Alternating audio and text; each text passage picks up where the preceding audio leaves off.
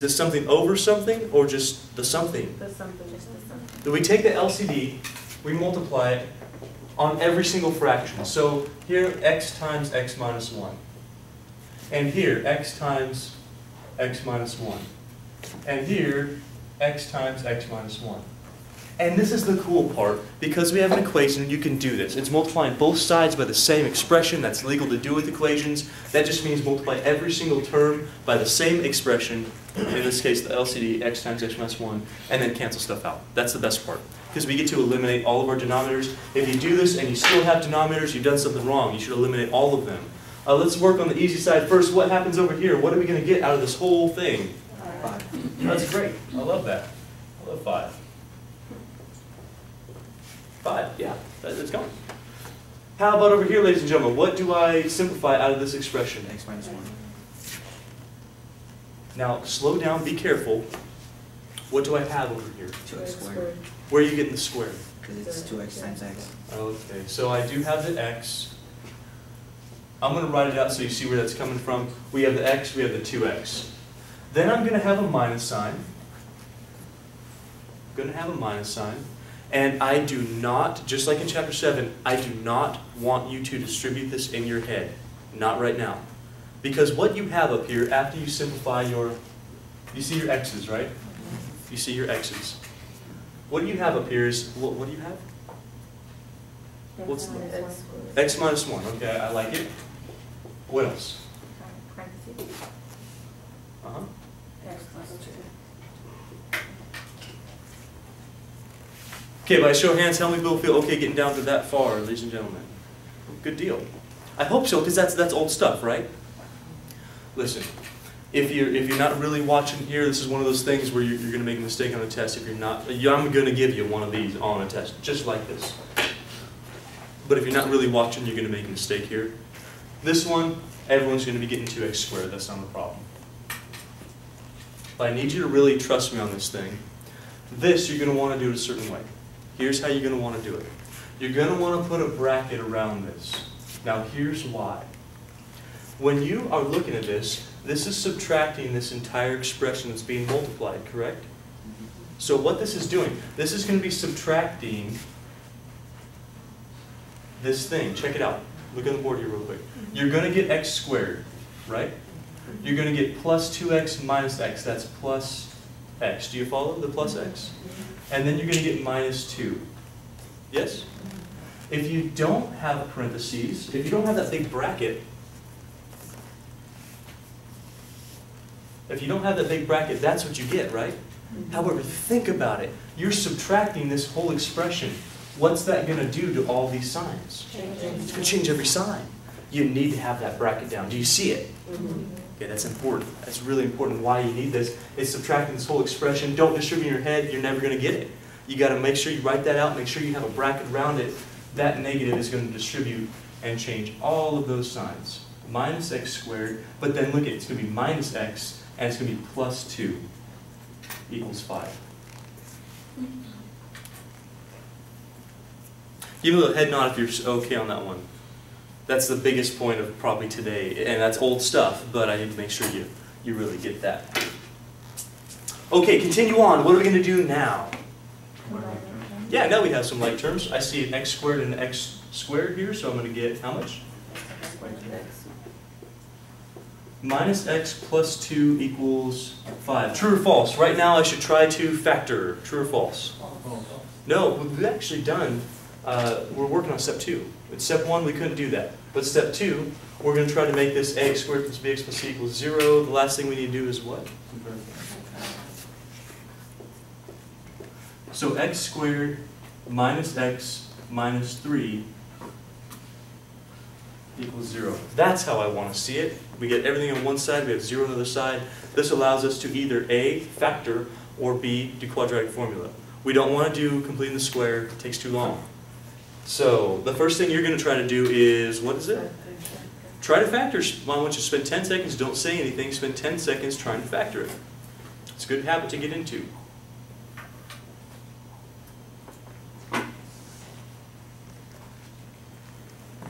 -1, -3, trying to add to -1 and multiply to -3.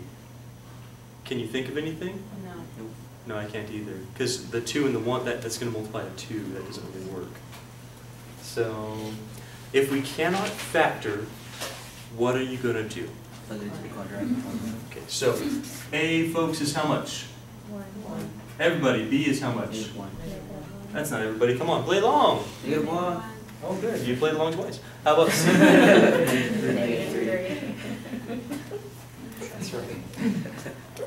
So recapping, hey, look at, this is old stuff. Using LCD to get rid of fractions, old stuff. This using parentheses, that's old stuff. I don't know if I showed that to you a long time ago, but this is technically old stuff. Put a bracket around it, distribute it. Do you see the reason for the bracket, folks? Mm-hmm. You need to have that bracket because it is going to change every sign. Then combine like terms, get everything on one side, 0 on the other side, try to factor it, it didn't work. Use your A, B, and C to set up the quadratic formula. We're going to go through this kind of quickly. The quadratic formula says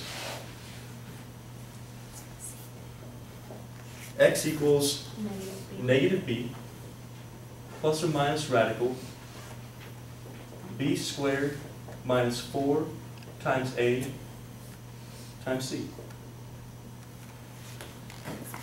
All over 2a. You set up the quadratic formula by not doing anything in your head. You simply plug in numbers. So the quadratic formula, hopefully you memorize that.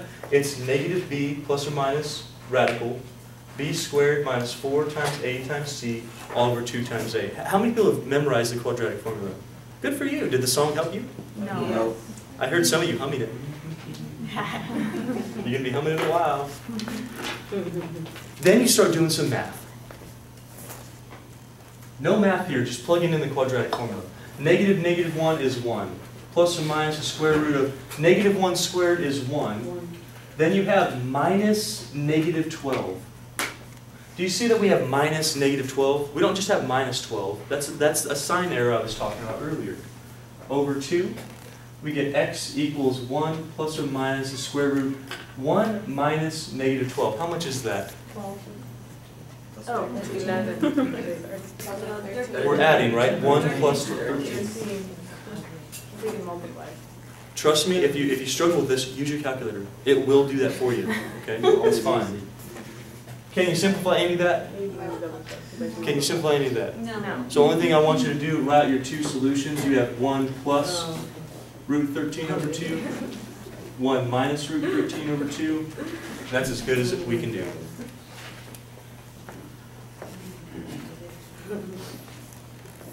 How many people feel okay with this right here?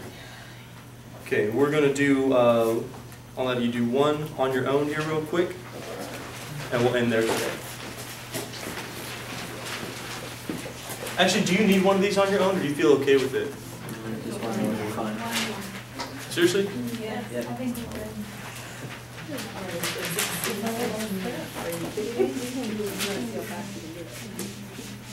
You know what? Actually, the one I'm going to give you is exactly the same. So I'm not going to give you another one. It'd be a waste of time, honestly. I think check that one out again. Just make sure this is the key part. The bracket right there. I've said like 500 times already, but the bracket right there is a key part. Use your LCD. Make sure that we multiply everything by the LCD, and then use your bracket before you distribute. Okay, here's the one we're going to do.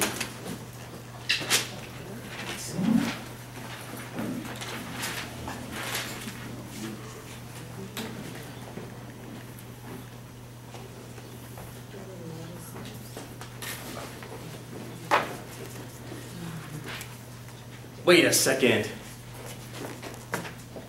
Is that a quadratic? No. Why not? Well, it's not Is that x to the squared. fourth? X to the 4th. Yeah, that's not x squared. So you might think, wait a second, Mr. Leonard, that doesn't look like anything what we've been talking about so far. You're right, it doesn't. However, here's what we're going to do. We are going to trick this problem into thinking that it's a quadratic. Okay, we're going to trick it. You know you trick math problems, did you? You silly little math problem, I'm tricky right now. Here's the idea. Whenever you have something here and something here, what you're going to try to write is this thing as this thing squared. You're going to be making a substitution.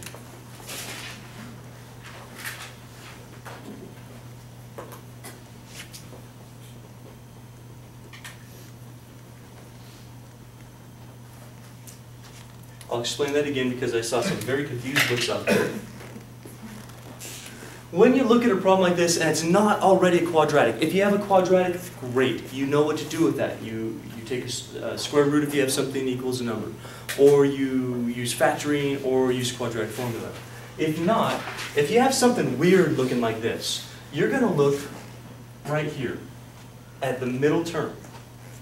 What you're going to try to do is write this term as your middle term squared. So for instance, is this thing to the second power? X squared squared. Is that the same thing as x to the fourth? Yes. Okay. And you're going to put your middle thing in parentheses.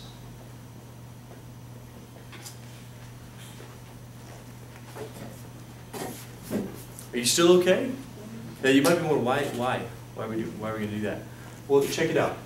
If I can write, you believe me that this is x squared squared, right? And now you have the same thing here and the same thing here, only this thing is to the second power. Second power. You with me, folks? Here's what you do. Whenever you can do that, and you have the same thing here and here, only this one's being squared and this one is not, which that's the case. This one's being squared, that one's not. You can make a substitution. You just let this inside part equal some dummy variable, like y. Equals some dummy variable. In this case, here's what you can do. Wait, instead of x squared, what am I going to put? Y. Let's put y. What we did here is we translated this into, well, some expression and some expression squared. Then we let a dummy variable take the place of that. So instead of x squared, I can put, what was it again? Y. This would be y to the what power? Minus 5 times what? Y squared. Minus 36. Check it out. Instead of x squared, I'm going to write y. Instead of x squared, I'm going to write y. So instead of x squared, I write,